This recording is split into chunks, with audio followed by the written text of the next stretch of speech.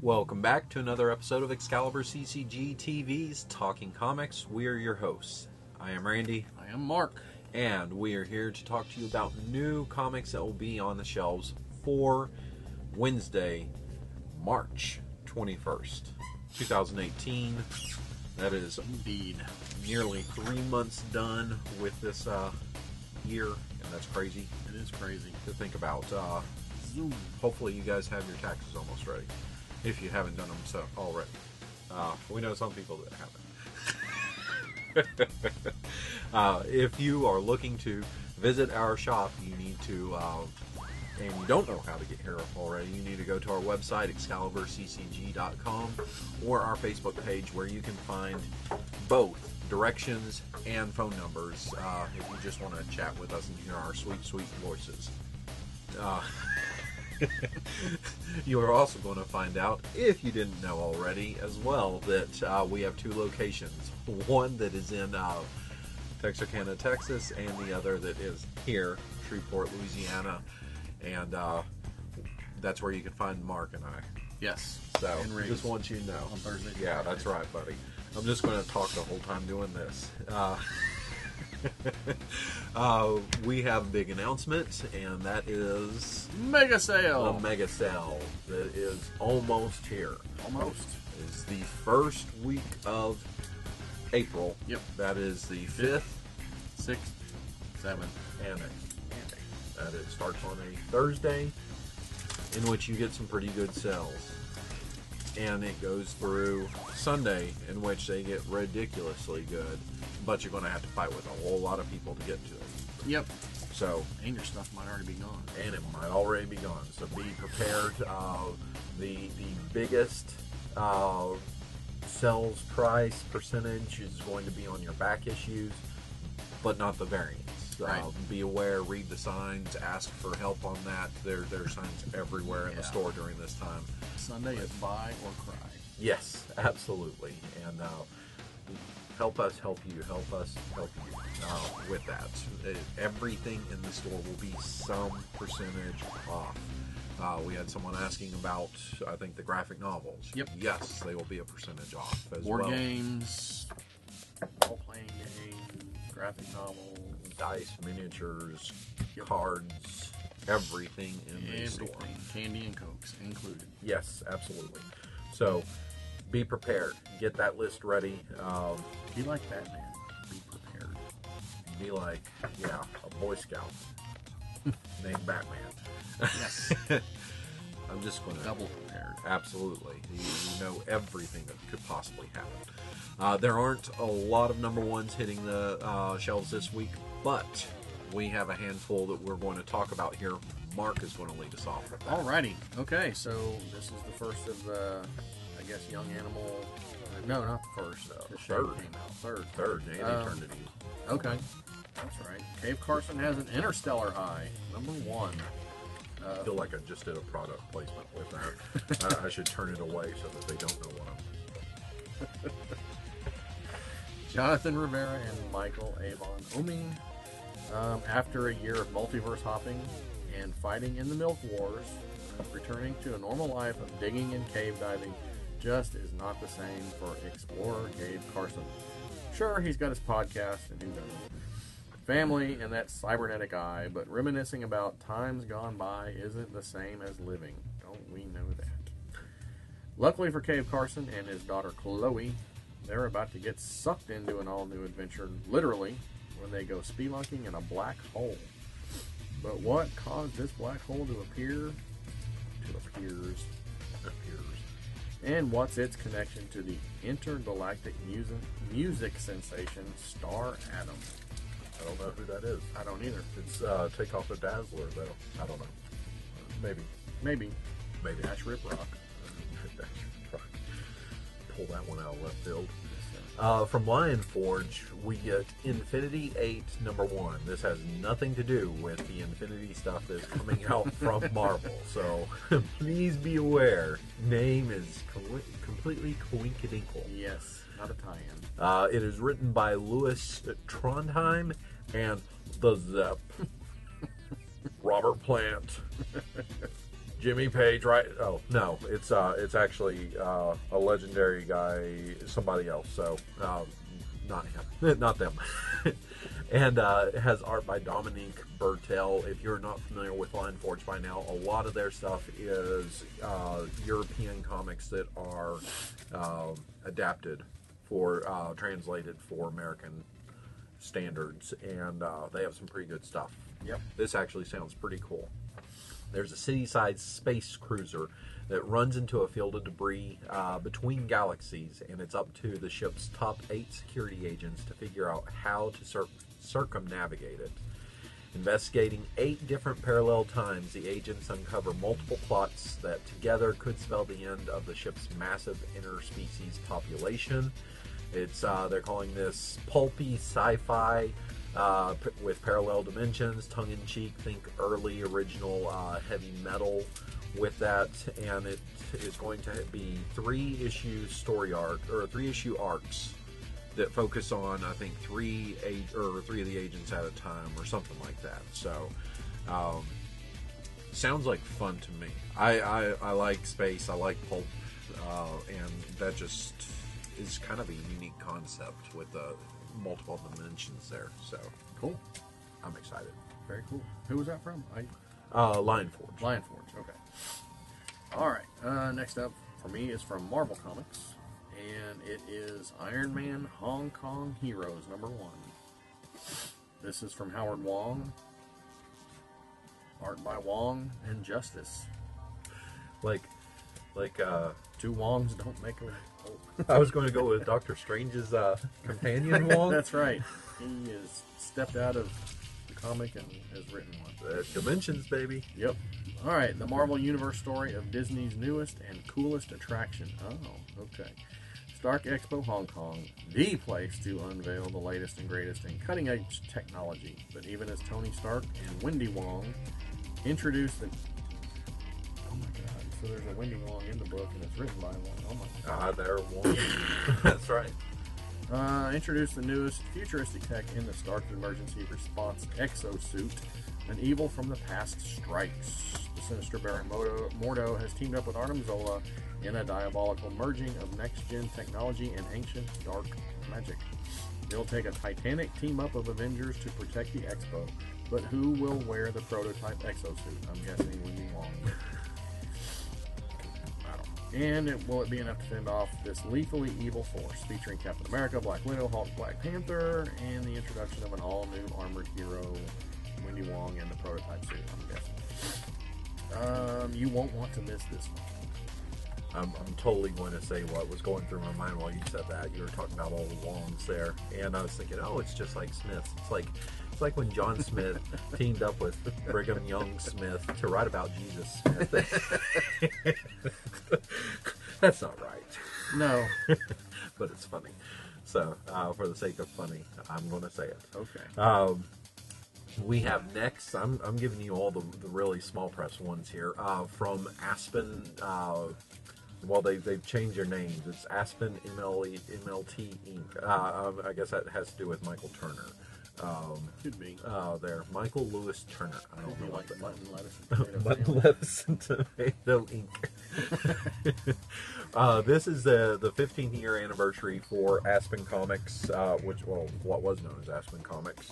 And so they have been, over the past couple of months, giving you a primer for a series and the #1 the same day. So that's what we're getting this time as well. We have Journey, Jirni primer, written by J.T. Kroll, longtime Aspen writer, and V. Kenneth Marion will be doing the it was art. the great V. Kenneth Marion doing the art on this book.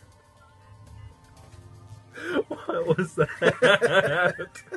I don't know. It's an old MST thing. Was not expecting that. So this is perfect for new readers and old readers alike. And you're going to find out about the return of Jinri. This really says nothing about it other than it is a primer introducing you. And then I get to the #1. This is volume 3, #1, in which we follow Era through a fantastical world of high adventure. So you're going to find out who Journey is and Era and everything else within In that. between, yes. Wow, that really said absolutely nothing there. Now, the primers are 25 cents. They're so 25 cents. That's a big thing that you need to know. And then I think it's a regular $3.99 for the number one. They do pretty art there. They're fun stories. It's just very popcorn, lighthearted with the Aspen Studios books. If you have not checked them out before, coolness. All right. Next up from me, from Boom Studios. oh, it's Boom Studios. I think they did that with. If anybody had 3 names or like initials, they would do that. If they were like directing or something. Are we going back to like Jane and Dan and everybody there, or how far back are we going with that? For those SNL? No, that was MST. Oh, MST. Oh, Yeah. my bad. Yeah. Okay, MST. Totally different. Yes, totally different. This is Lucy Dreaming, number 1, from Max Bemis and Michael Dialysis. Dial Y for Nas. Dialinus. Sounds like a Greek mythological hero. Dialinus. Max Bemis, Moon Knight writer and lead singer of Say Anything. And I didn't know that. Michael, He's got a good following. From the Woods. He's from the Woods. Him and Justin Timberlake are from the Woods. Justin Timberlake. That's his new album. Oh, is Man it? in the Oh, Woods okay. Or something. And he's like standing in a cornfield, which is not woods, but whatever. Close enough. Yeah. For a city boy. Yeah. Anyway, they present a sweeping coming-of-age fantasy about living your dreams, literally. In her dreams, Lucy is the hero of all her favorite stories, living each night as a grand adventure. These journeys will teach her more about herself and the real world than she ever expected, including, I hope, that not everything revolves around her, because everything seems to be about her in this. So maybe she's going to learn a harsh lesson. We'll see. And I get to stick with the smaller press, although we should announce that maybe some of these smaller press guys like Boom and Dynamite are being looked at as more serious studios because they are moving up into the major section on the previews catalog. So this one happens to be Dynamite. Pathfinder, if you enjoy the Pathfinder role-playing game. Pathfinder Spiral of Bones #1, 5-issue series. Crystal Frazier teams up with Eric Mona on the writing, and Tom Garcia is going to join Diego Galindo on the art. I do. I like that. Eric Mona is actually one of the game developers. Oh, okay. I was kind of surprised not to see Jim Zub writing, because he's done so many of the different ones. I think he's kind of sticking to the D&D ones right now. Oh, okay. But as the Pathfinders plunge into the history and mysteries below Kaer Maga, the no-holds-barred city of strangers, Valeros plunges far deeper into the great beyond, defending his immortal soul in the courts of the dead. From Pathfinder artist Crystal Frazier comes this scintillating tale of life, death, and what lingers when we're gone. Plus, there's going to be a Starfinder backup. So if you have been story, yes. So if you've been enjoying or excited about everything with Starfinder, this is the first Starfinder story that you're going to get. That's everything I have. What about you? I have one more. Tell us about it. Aren't you happy? I'm ecstatic. Weapon H from Marvel Comics #1 by Greg Pak and Corey Smith. This is the Wolverine Hulk hybrid monster thing that was created during the weird little crystals, Mutants of Mass Destruction story. Yes. All right. Weapon X program has done it again. Woohoo! At the cost of their own destruction, they've completed their biggest and possibly most dangerous experiment yet. With the strength of the Hulk and the rage and claws of Wolverine comes Weapon H. It's been some time since Weapon H escaped and destroyed his creators. Now our hero is on the run as he tries to escape from his mysterious past and seclude himself from the rest of society. Leave Hulk alone. But when a new kind of Wendigo threatens the lives of others, will Weapon X be able to shirk his responsibility? Does any of his humanity remain? We shall see. So with the new Hulk Wolverine comes a new Wendigo. Yes, absolutely. Why not? Coincidence? I think. Beyond those, there's lots of other books that'll be on the shelf there. And, Absolutely. Damnation's still going on. yes. Anything else? Story-wise? There's no Infinity this week. So. No, get a break from that. Yeah. Get a break from Dark Knight. No Metal, no anything else. Just Damnation, I guess, going on right now. Yeah. And there's a little bit of comic book news that we'd like to share with you guys. Everybody seemed to have been under the impression that there was going to be this Action Comics 1000 hardcover that was going to be coming out. And that's partially the fault of DC because they named their Superman Celebration graphic novel hardcover Action 1000. They've changed the name and it just is, Action Celebration, I think, now. And they are now giving us the hardcover in September. So you will be able to purchase that. It's going to be a deluxe edition, much like what they did with the DC Rebirth one-shot, where they later did a deluxe edition hardcover of that. So that's... Confused? Yeah. It will exist. It didn't exist when everybody's asking for it. Now that we've explained it to everybody, it's going to exist. Tell us who's writing Justice League, or what's going on with Justice League. Oh, Justice League, the big Scott Snyder shakeup coming up here shortly. When it relaunches, I'm assuming with a new number one? Yes, it will. Scott Snyder and Jim Chung, who's done mostly Marvel stuff. Jump over from the years. from Marvel. And he's going to be the ongoing, or at least for the first arc, of this new Justice League team that's spinning out of Scott Snyder's Justice League shakeup. So, what did we see on the cover? It was, the standards: Wonder Woman, the Trinity, Flash, Aquaman, Cyborg. But we have Hawkgirl and a Green Lantern, but it's not Simon Baz or Jessica Cruz. It's John Stewart, right, is back as the Guardian of Earth, maybe, or maybe he's just joining the Justice League. I'm not sure what's going on with that. Good to see him back though. And we get Martian Manhunter joining in with that, so that's always good. And Chase will be happy about that. Other news that they've announced for DC is that in June we will be getting a Hawkman ongoing series, and that is going to be written by Robert Venditti, and for a certain extent, for how long I don't know, we'll have Brian Hitch on board as the artist. Hopefully he's already got like 10 issues drawn so that it will come out on time. Thank God he's not writing it. And yes, the other big news is we are getting the second batch of the DC Hanna-Barbera one-shots.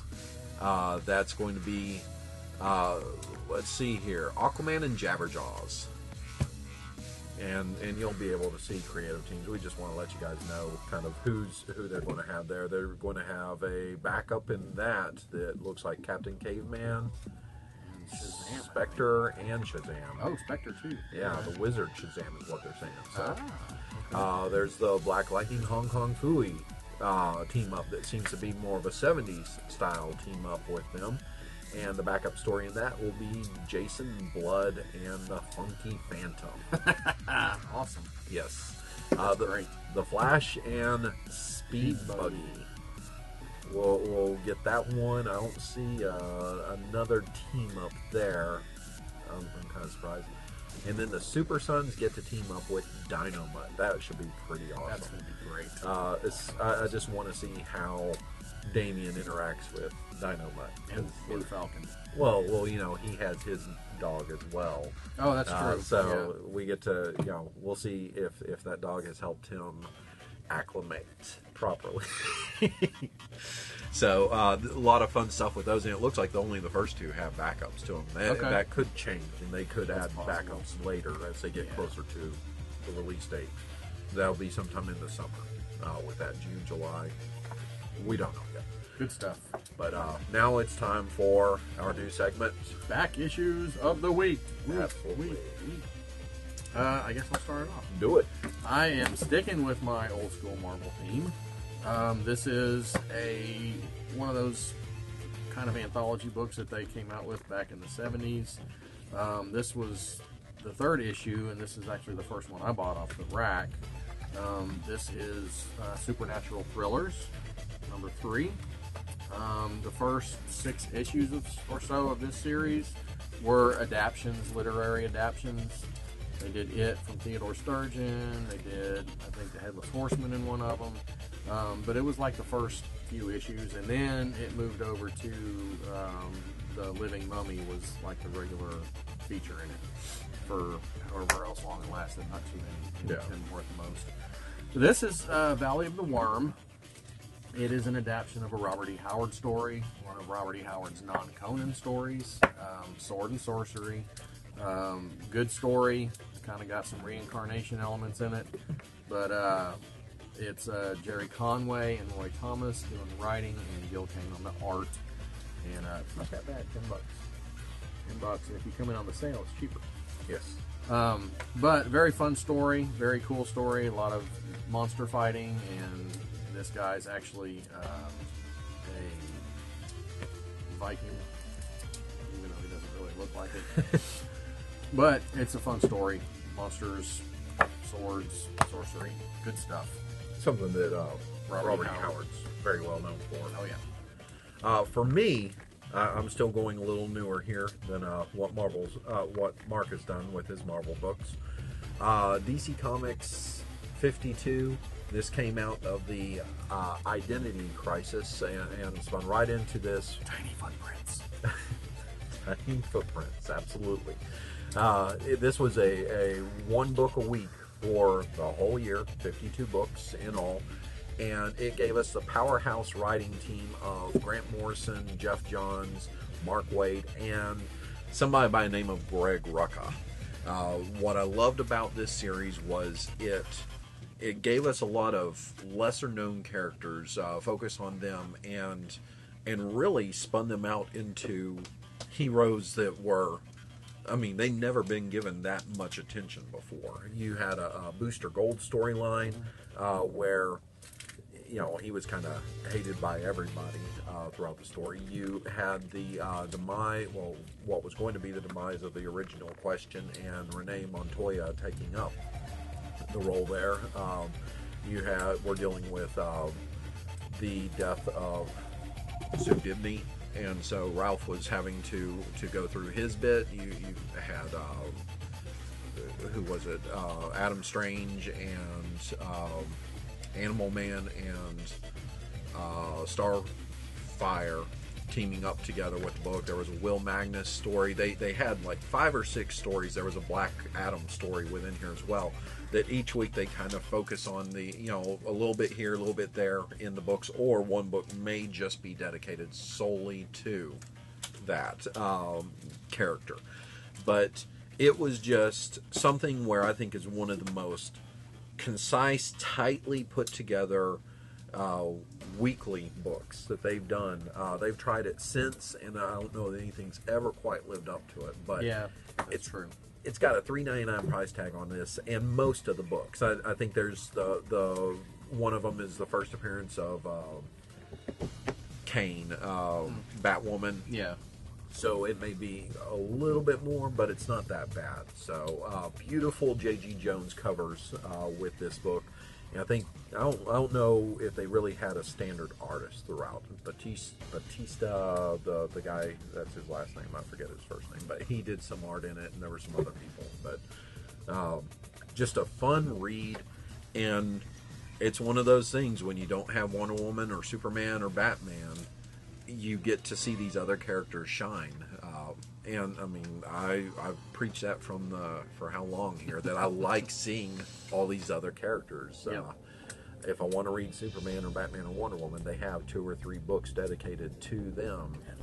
At least, yeah. Or I can go pick up Justice League. And with something like this, it really focused on new characters.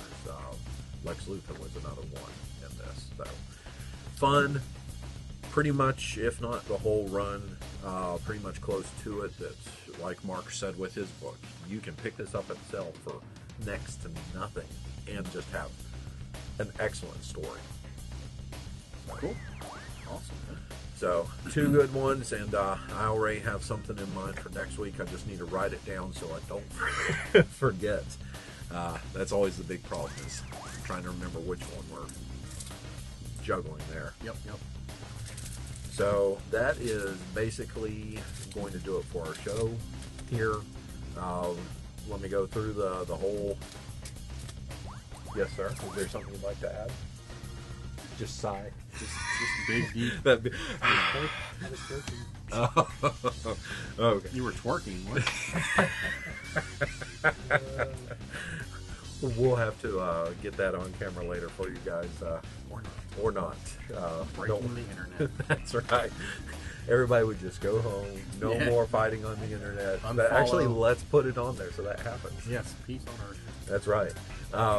Remember to go to our Facebook page, our website, ExcaliburCCG.com. You can add books to your pull list. You can see what's coming out that week, or that month even. And just remember to like, share, subscribe, comment on the video. Lots of stuff to talk about this week. Share your books that you're picking up. Share the back issues, your thoughts on our back issues, and share what your thoughts are on the DC comic book news. And Sunny and share. I don't know what that Thank you, Riggs. That one was a bad joke. So Go back to twerking. yes. Anything else you need to add here?